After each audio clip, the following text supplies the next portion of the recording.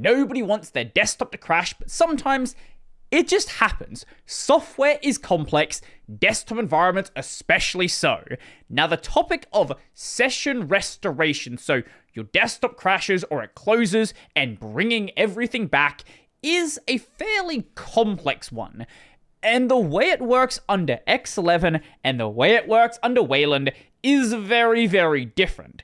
And whilst not being a complete solution, one more piece of the puzzle is likely going to see its merger in upstream, because now there is a merger in GNOME. Implement XDG Session Management Wayland Protocol. In the GNOME project, this was opened 3 months ago. There is a much, longer history to it than that. We'll get to that in just a second. Now, the TLDR version of this protocol is it allows the window sizes and window positions to be remembered. So if the compositor crashes, whilst it won't remember the contents of those windows, it'll be up to the application to restore that itself. In things like Firefox, you can restore tabs. In a lot of text editors, you can restore the text. In video editors, same thing, but it'll retain where the window was and how big the window was, and then combine that with a system to restore the windows with that data. And you basically have most of what you want for a crash restoration system. Now, whilst being in the codebase, in GNOME 47, it's not actually going to be enabled until GNOME 48. The reason for that is very simple. It was approved for merger a week ago, and we're a little bit close to GNOME 47 to be making such a big change, and there's not exactly time to, test it, make sure it's working exactly like it should, whether it's causing unintended side effects, things like that, so it can be pushed back to the next version, so there's, time to do those things. Now, this is one of those Wayland protocols that has existed in an unmerged state for just, frankly, way too long. This was opened in the Wayland protocols repo 4 years ago by Jonas Adal, who is one of the GNOME people, so it's not one of those things where, look, a GNOME person didn't like and it didn't get merged. No, GNOME's been on board with this from the very start. But it actually dates back even further than that, going back to a mailing list post back in 2018 by Mike Blumenkrantz, a member of Samsung, along with Jonas as well. For a variety of cases, it's desirable to have a method for negotiating the restoration of previously used states for a client's windows. This helps for, e.g., a compositor/client crashing or a background client deciding to temporarily destroy its services in order to conserve resources. This protocol adds a method for managing such negotiation and is loosely based on the Enlightenment Session Recovery Protocol, which has been implemented and functional for roughly 2 years. So this goes back even further to about 2016 when Enlightenment had this. This is a nearly 8-year-old protocol at this point that is still sitting here in an open state. I know things have been moving a little bit quicker recently, seeing things go on for like, a year, 6 months, even one down to 3 months, and that is really nice, but never, never, never forget that there is a long history of Wayland, and still some protocols today which are in this effectively very stalled state. But unlike many of the others we've discussed, it is stalled for a very different state. It hasn't been, 4 years or 8 years of bike shedding. Actually, the exact opposite happened. So there were initially some concerns regarding documentation, spelling mistakes, other grammatical mistakes, things like that. Some minor issues regarding the way the protocol actually worked, and those pretty much all just got resolved. But then the important thing happened. Everyone kind of just forgot about the protocol, and some random person was like, ping? Now, please don't go and ping random repos, but in this case, nobody disagreed with the protocol.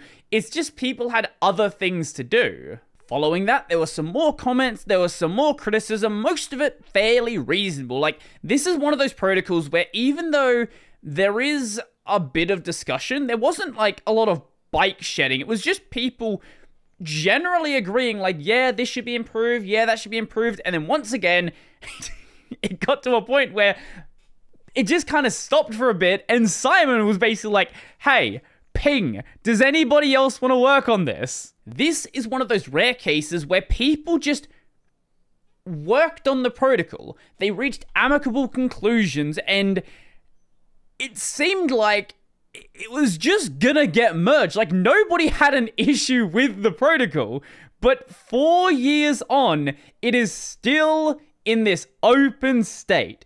And scrolling down to way past all of these comments, and as of a month ago, this is the state that things were in. So they require 3 implementations. They have KWin, Mutter, and GTK. Now, technically, Mutter and GTK are the same voting member because GTK is the GNOME toolkit, but you have 3 implementations, but neither of these projects, even though they have the code here, and they've had implementations for quite a while, and there's actually another implementation now from SDL, no one has hacked the protocol. So everybody agrees enough to implement the protocol. GNOME has agreed enough to merge the protocol.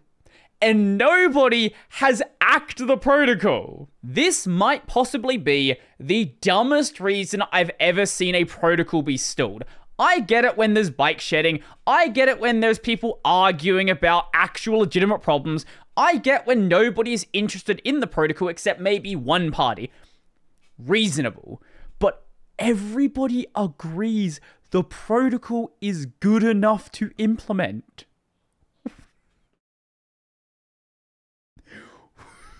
How? How does this happen? Now, as of today, there is some new discussion from Jonas. We've included a draft version of the protocol in GNOME 47, only the compositor side, where the intention is to make it easier to experiment with the client side of things. Makes sense. Does that mean there's something in place for the rest of the story? Actually relaunching the app again and telling it which session to use. There is a GTK merge request that is still open that makes use of it. There is some G application level experiments with a higher level session management functionality that would be nice to hook up to. But for now, the work in the linked GTK branch is only about the window management part of it all. Why is it not ACT? Somebody with voting privileges, hack the protocol already. As you can see here, they require 3 implementations.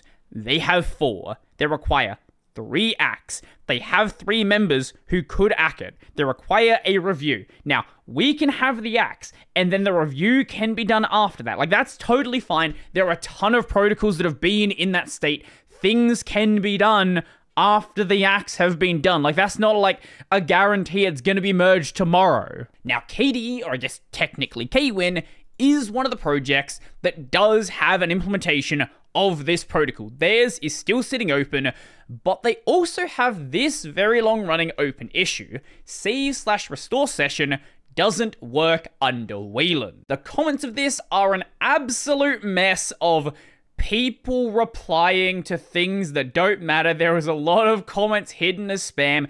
Every time someone comments on this, their email is added into a mailing list, so every new person that makes a comment sends out an email to everybody else, leading to those people commenting again, and, yeah,